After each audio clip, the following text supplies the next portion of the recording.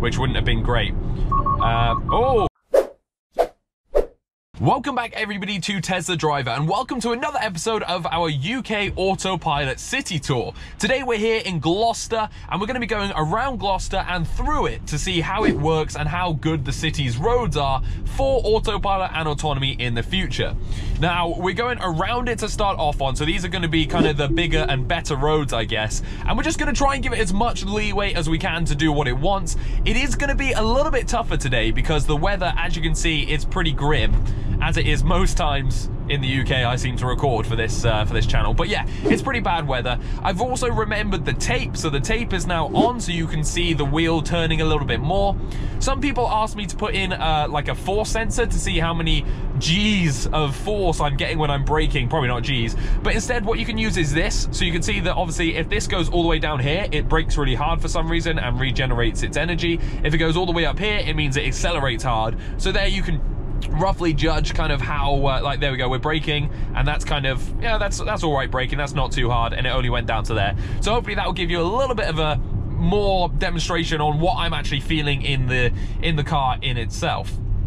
So what do I know from Gloucester? Well, it's actually got pretty good roads, or at least these roads around it are definitely pretty good. They're nice and wide, they're nice and laned, most of the lines are nice and clear. So hopefully, fingers crossed, this actually should work pretty well. My plan is to follow this road all the way down here, and then go up Cole Avenue, and then cut back across through Gloucester. Hopefully, you might not have been able to see that actually, but basically that's what I'm gonna be doing. I'm going down the A430, coming up Cole Avenue, up the A38, and then I'll be going straight through the center of Gloucester. So here we go. Is it gonna pick the right-hand lane or the left-hand lane? It does pick this lane, which is actually sensible for it to do, but obviously the other car went in the other lane, so it may have got a little bit confused. But you can see here that this actually is going towards a roundabout by the looks of it. So yeah, we're coming up to a roundabout. Let's see what happens as we get to this roundabout. It's a little bit of a weird one, but I'm gonna have to obviously take back control and just go around it myself. It's a weird thing, this. It's not really a roundabout, it's more like an island that you have to flow around, and I'm not sure what it's for, to be totally honest, but it is a little bit of an odd one. Okay, autopilot back on.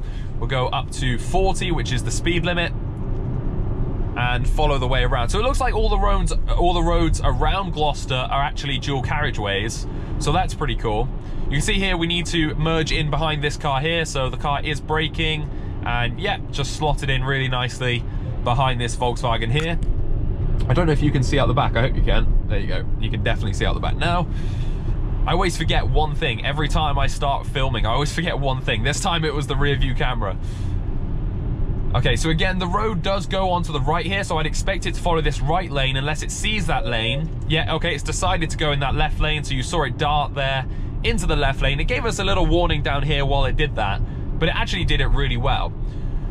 Again, no lines in the middle here as we go over an intersection, but that's fine. It just follows this road with no problems, and it's actually doing this pretty well. So like I said, these are the outskirts of Gloucester, so these roads are meant for fast driving around Gloucester, or at least, you know, not much traffic, not many issues, just to get around it. So it's when we get into the city, it's going to give it a real test. So I've got the car set to 5 seconds behind the car in front. I'm actually going to bring that all the way up to 1, just because you saw there, it didn't seem quite natural to stop that far behind. So we've just made it a little bit closer, and you can see now it's getting a little bit closer to that VW ahead of us.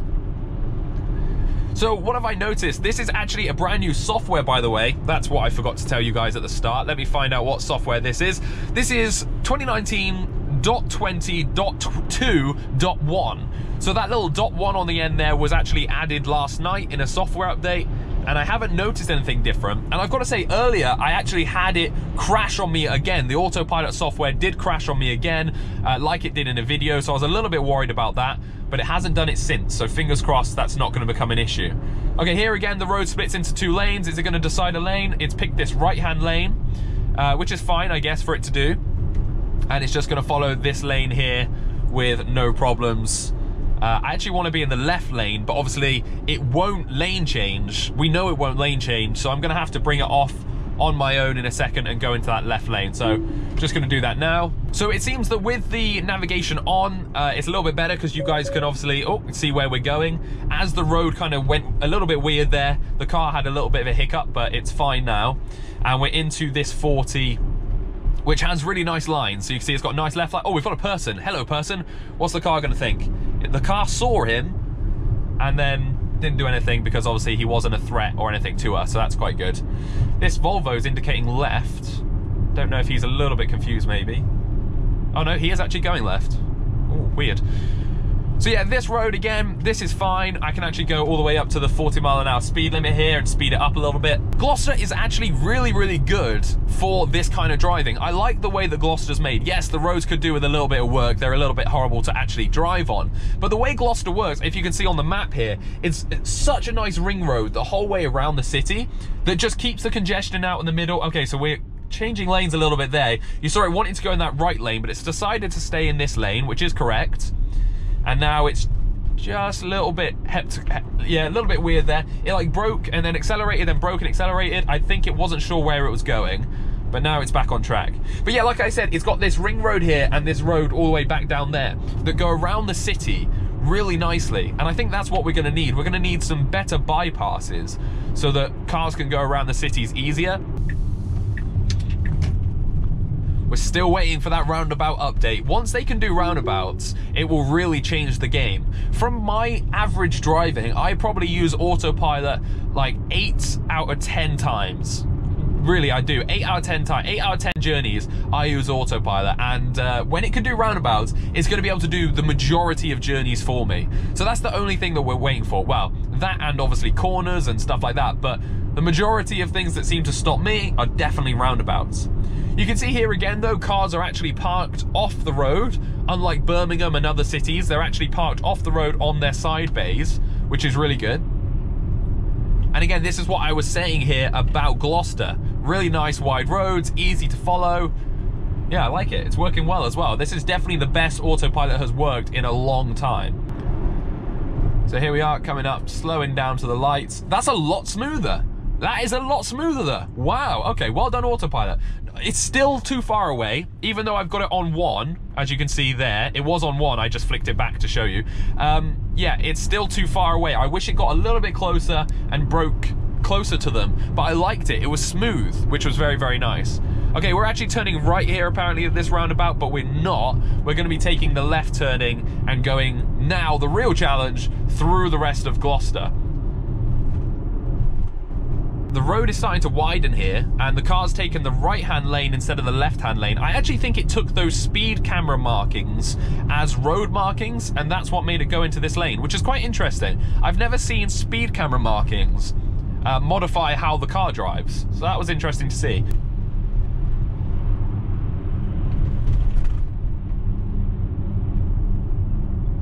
With no problems really. We've got a tight turn here. But we do want to be in this left lane, of course, because that turns right there. And again, it leaves a big gap. Now, if someone wanted to cut in last minute, they would definitely pick the Tesla. And that's not something that I want cars to do. I don't want them to pick on Teslas in thinking that that was the car that, you know, you can just butt in for.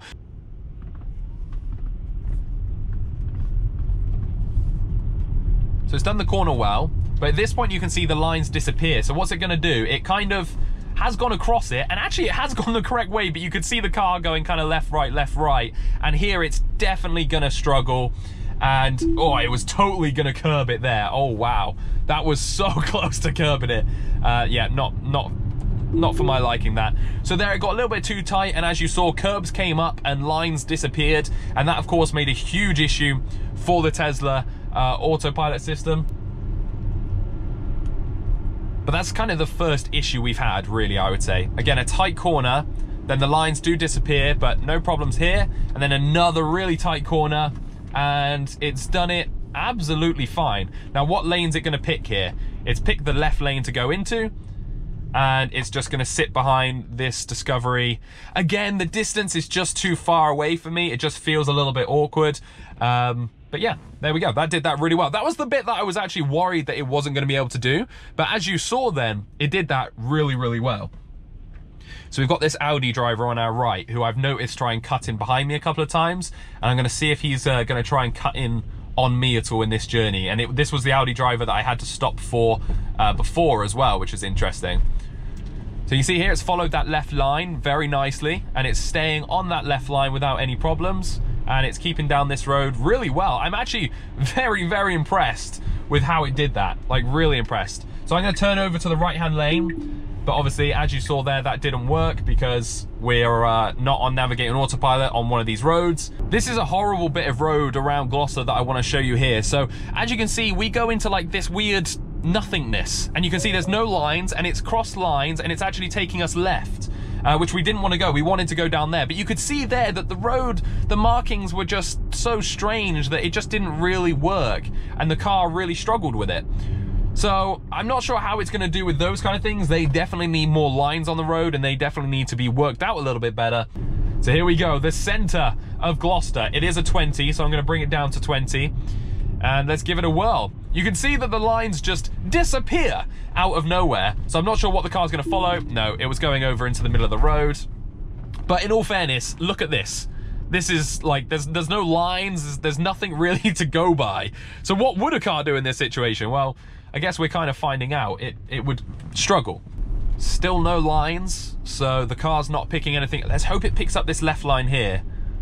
No, it's not picked up that left line. Will it pick up the lines in front? There we go. Okay, we're back onto autopilot, and we're going back through the center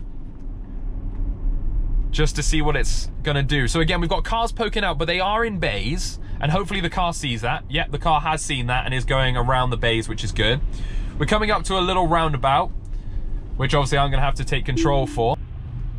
This is a fairly big crossing here that we're gonna have to do, and we're gonna see if the car will get over there. I'm not sure if it's going to, if I'm being totally honest, because the lines do completely disappear, but it can hopefully see that line up ahead, which it does, and it did follow it. Look at that, brilliant. And now we're onto this road, going the correct way. That actually worked really well. I wasn't expecting that to do any of that, if I'm being totally honest.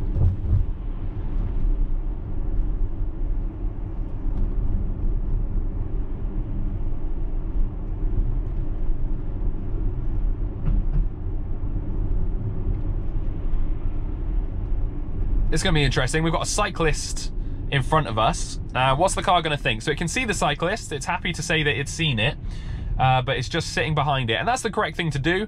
It should just kind of stay behind him here because it's not quite wide enough for us to squeeze past. So we're just going to wait for the rest of the cars on the right-hand side of the road to disappear. And then I'll go around myself. But that was good. It saw the cyclist, it stopped behind him, gave him plenty of time, gave him plenty of space. Whereas before I've had it and it's not done that at all. Like, not at all. Well, I've got to say, I'm really impressed with how the software did all the way there. I'm going to be taking it off autopilot and going left. So we're coming up to this light. I'm just going to wait and see what the car does. You can see the car did brake. No, it definitely can't see red lights because we were going through that at 30 miles an hour. You can see here there are no problems sitting behind this big truck. It is going a little bit left and right because it sees the lines last minute, but it is working it well.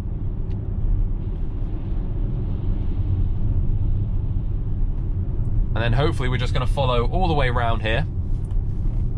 Let's see what lane it picks. We actually want to go right here, so I want to go into this little right lane. So it actually did pick correctly for us. It just, I don't think it would have done that last bit. It would have just tried to shoot us over there. So that did pretty well. We've got a slight lane split here. I'm going to say it's going to take the right lane, but I'm not 100% sure. Yeah, it has actually taken the right-hand lane, which I really wouldn't want it to do in that situation. We really should be in the left lane. There's no reason for us to come over to this right lane. Let's see how it tackles this. Again, no lines there, but slows us down slightly, but is able to do it without a problem. See, this is also where I want to be in the left lane because we might, okay, we won't now that the van's gone, but otherwise we would have just like blasted past everybody, which wouldn't have been great. Oh, cruise control is unavailable and it aborted completely on me for some reason. Not sure what it didn't like there. So we're merging, and interestingly enough, the car does want to push past this bus, but I'm not going to let it. So we're just going to see what it does. Oh, it's trying. And the bus is actually coming to a stop, which is very strange. That's why the system was so struggling there, and we had to go around it ourselves. But yeah, we had a little abortion there, and I'm not sure what it aborted for. I think it's because the road went left and right and it couldn't decide, but I'm not 100% sure. Again, it's going to do the exact same thing here, so let's see what the car decides. Does it pick that right lane? No, last second, it slammed on and then chose the left lane. This does split into 2 lanes here, so it's going to be interesting to see again what lane this actually decides to go with. It looks like it's picked the right lane, and this car's actually going right here, which is not where we want to go. We're just going straight on. So I'm just going to let the car do its thing, and let's see what the Tesla does here. This is going to be interesting. Again, there's no lines. It's a little bit left and right, a little bit left and right. Nothing too bad though, to be honest. And then we're merging back in here. Again, that worked pretty well. How's it going to merge?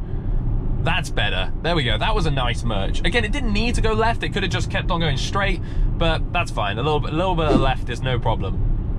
So there we have it, guys. That is AutoPilot around and through Gloucester. And I'm going to say that was the most successful episode we have done yet of AutoPilot versus the UK. Seriously, that was the best episode. It was smooth, things worked. Yes, we couldn't lane change and some things did fail, but all in all, that was really good. Now, is that because of the city or is that because of the update? I'm gonna say it's because of the city, but let me know down below in the comments and let me know where I should go next on my UK city tour. Until next time, thank you all so much for watching and don't forget, drive safe.